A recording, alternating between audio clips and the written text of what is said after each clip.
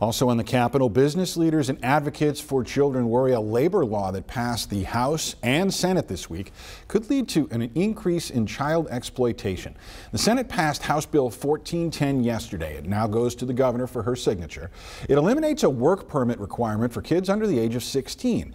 The bill's sponsors say it aims to allow kids to join family businesses while removing government oversight, adding that state and federal labor laws would still apply. But according to Arkansas Business, our partners there, some worry about diminished performance in school. Coincidentally, this law arrives weeks ago after several meat processors, including Tyson, paid fines for hiring contractors with illegal underage workers.